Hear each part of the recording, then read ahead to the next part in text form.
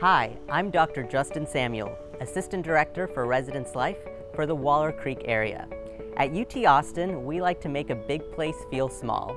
Here are some ways that our RAs like to build community.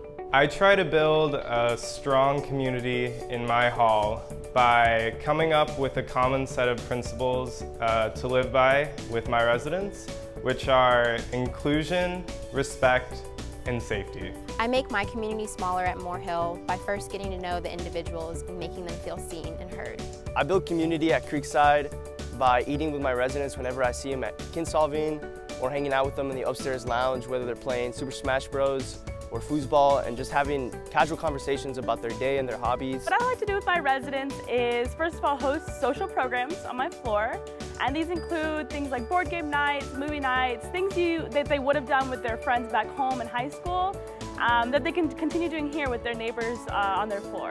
I do my best to make real, genuine connections in my hall by talking to people in even the smallest way, a simple hi or a smile, or just asking them how their day went. When I get to know the individuals, then I can introduce them to each other so that they can learn from each other and grow. Something else I like to do is kind of connect people with their little bits of information, their interests, their hometown, so that the world just feels a little bit smaller at such a big school. I think reaching out to them like I would do any other student on campus, not seeing myself as a resident assistant and just a friend, is the best way that I build community.